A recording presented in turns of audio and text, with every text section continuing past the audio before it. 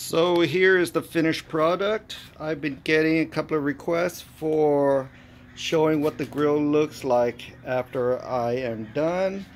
Here you go. Everything sits flush.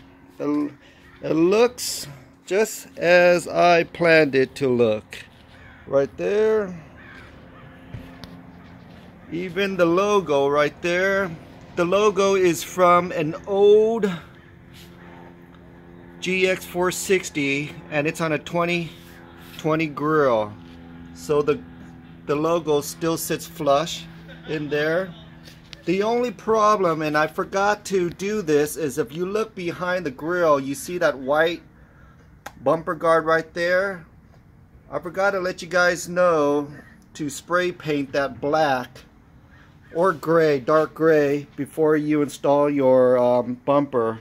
It shows right through. If you look far away, you can totally see that white grill. You can't see it right now because it's kind of dark right here. But next time you do a facelift, make sure you paint that right there. The white shows right through, especially in the daytime when you're parked outside. It shows right through. Okay, there you go, guys.